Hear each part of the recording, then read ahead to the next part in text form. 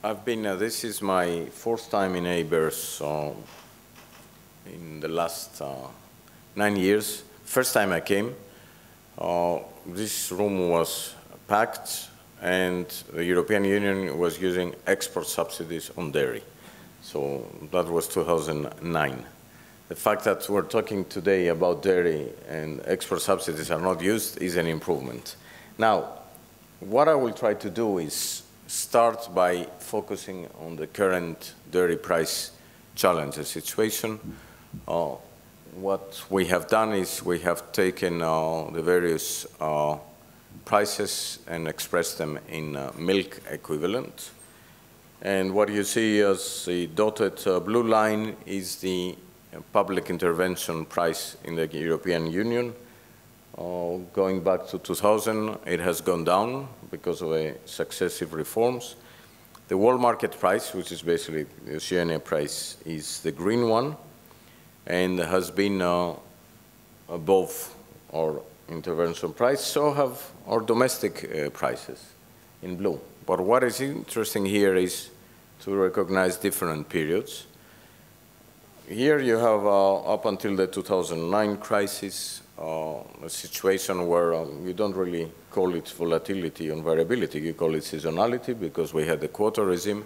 Everybody knew spring was coming, a little bit more milk, then less milk at other seasons over the year, but everything seemed to be smooth. Then came successive droughts in Australia and also one in New Zealand.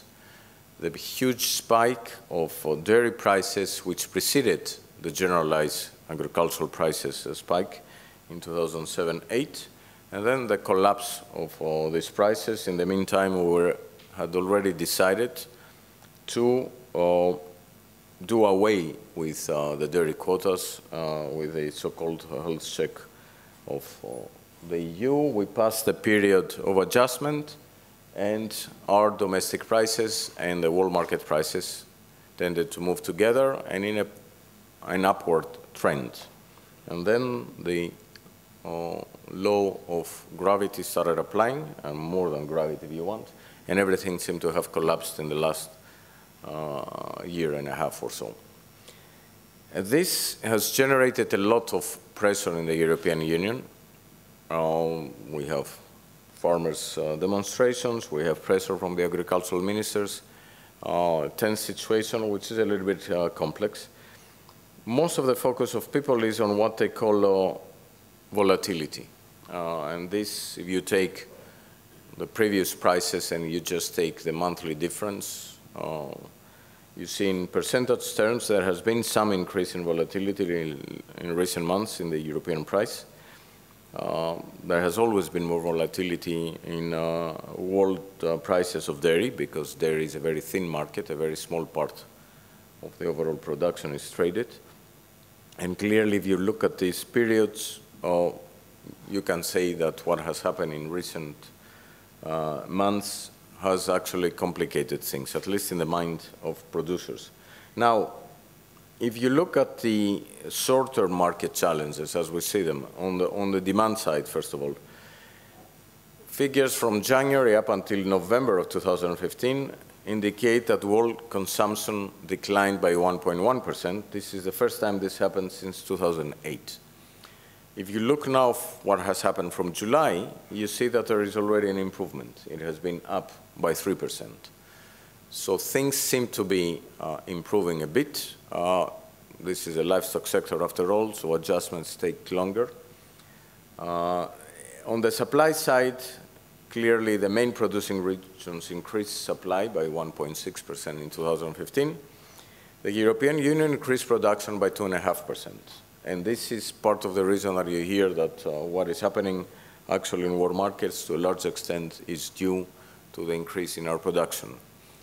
I'll talk a little bit more about the reasons of why this is partly only true, but clearly the manner by which production is growing in the EU has been faster than the rest of the world, and there are multiple reasons.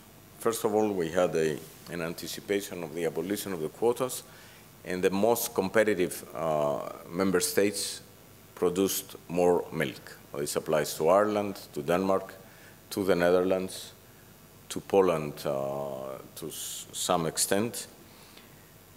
Second, we have had a situation where the dairies coming from 3 years of pretty good prices absorbed this price decline, but didn't actually pass it to the farmers, pass the price signal to the farmers up until recently. Now we start seeing some adjustments. Third, we had a situation where with the last reform, there has been more coupled support in the dairy sector than we expected.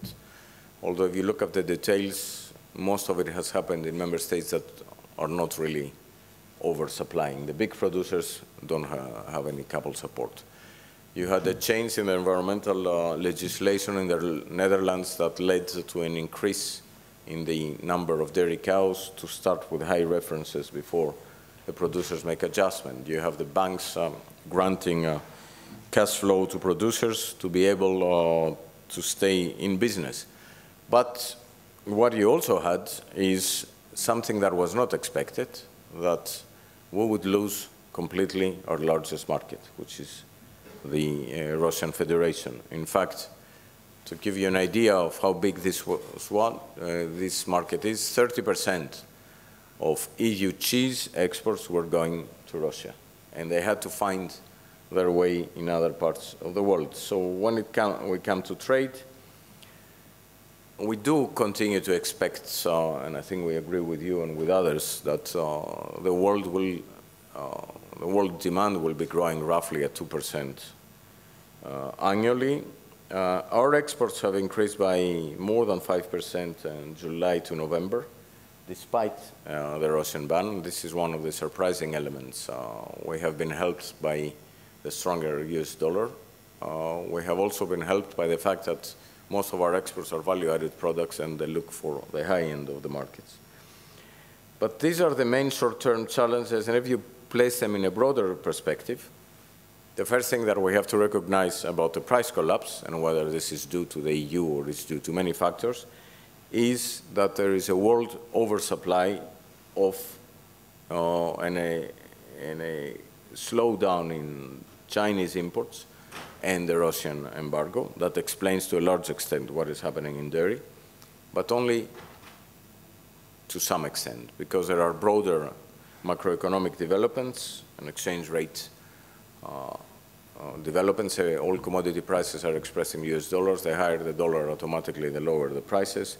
The collapse of the crude oil price and all the movement of commodities, the end of the commodity price boom, and the recent increase in our dairy herd. This is the first time that we had it after a period of almost 4 decades that the dairy herd was going down. Now, what is important to keep in mind is the type of policy response we gave and the type of policy response we didn't give. So the main policy response was to target farm income by addressing immediately the cash flow difficulties that EU farmers had, and there has been a significant amount of money that went to farmers last year. It's more than 400 million euros that were given to the farming sector. By focusing on the market stabilization, resisting any calls to increase intervention prices, and focusing on the use of existing policy measures, private storage or intervention where it applies at a low price, and also by aiming to improve the functioning of the food chain, because we've seen that there have been problems in the transmission of price changes along the chain, and there has been an agricultural markets task force that has been established trying to come up with ideas about what to do to improve it. Now, what is important is what we have resisted. And I know when I come down under, or whatever, you want to turn the world around, you're on top. But in another part of the world, if you cross the hemispheres and you're so far away, you can make any sort of rational arguments you want, but the political debate is not always rational. We have an enormous pressure to go back to supply controls and to increase intervention prices. We believe that a higher price signals from public intervention when prices are actually on a downward path is the worst possible solution you can have. And we believe that this debate has stopped right now. We also consider that the long-term competitiveness of the EU sector necessitates that farmers receive the price signals to make the necessary adjustments. And we also, that's the argument we use internally, see that similar price problems are faced with those that have different policy regimes or no policy regime, no support. And the US that has different policies than the EU is not doing much better in dairy. Now, if you put this in the broader perspective and don't only look at the last 2 years, but look since 2007, on the left-hand side, you see the cumulative increase in milk production in million tons.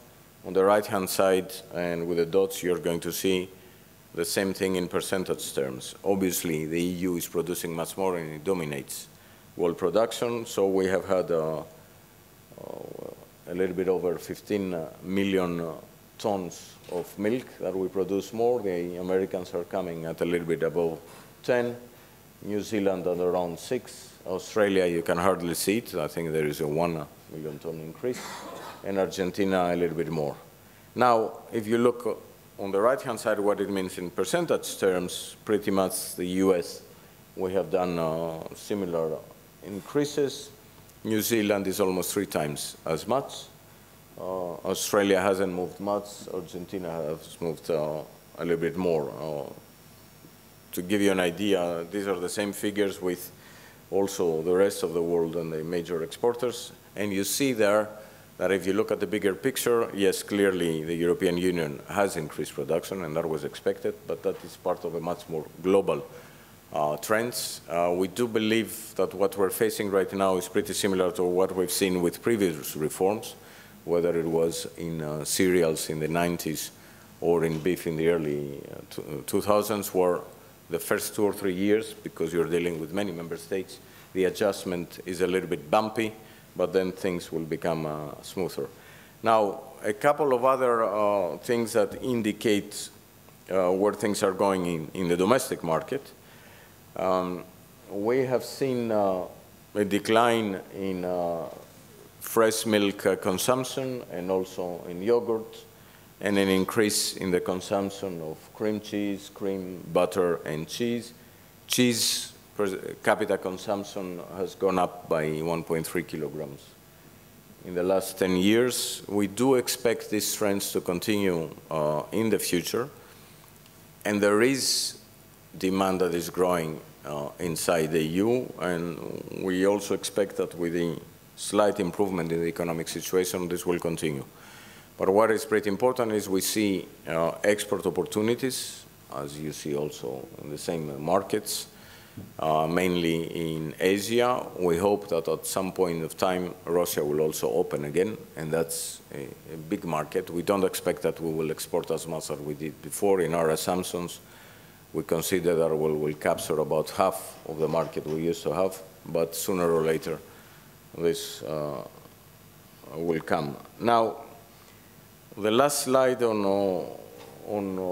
2 things that are interrelated, and this is reflecting our medium-term forecast going to 2025. On the left-hand side, you see a map of the European Union with expected greenhouse gas emissions from the dairy cattle by 2025. Where you see the reddish part, you can also call it the most competitive parts of the EU. It's mainly in the Netherlands. You also have higher emissions in western France, in Ireland, and parts of the UK, and also in Denmark. This represents a decline in overall emissions, which is driven by expectations that our herd will start coming down. We have 2 different groups of member states that joined the European Union after 2004, mainly Central and Eastern European countries, and the ones that have been there before, the EU 15. in the EU 15, you can pick up in 13 and 14 the increase in the herd size. As I said before, this is unique. We hadn't seen it for over 40 years. We do expect that adjustment will start sometime next year, and the herd the count numbers are going to go down. In the newest member states, already in the statistics that we have seen last month, you see a decline in the herd size. So it's a matter of time when adjustment will take place in the European Union. What is important from a policy perspective, and what we tried to do, is make sure that the type of adjustment that we'll have would be supply adjustment driven by price signals and not driven by ideas on going back to previous types of supply control. And since I'm in an international audience, it is a bit strange sometimes to see criticism about what is happening in the European Union right now after the abolition of the quotas. If we go back to the quotas, obviously production would have been lower, prices would have been higher, but there would have been a system that would have been based on the imposition of production controls on farmers instead of letting them freely move.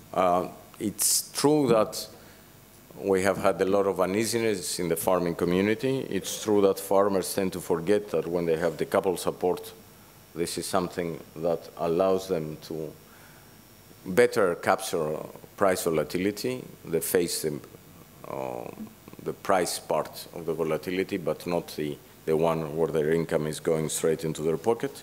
Well, that's natural, I think. It happens everywhere where you have a certain degree of subsidies. We still consider it's much better to have them decoupled than having them coupled. And we also think it's much better to have an adjustment without export subsidies. I feel much more comfortable today than what I felt 7 years ago. Well, thank you very much for your attention. And there is some background on the type of outlook exercise we have done this year and where we think things are going to go for the next 10 years. Thanks again.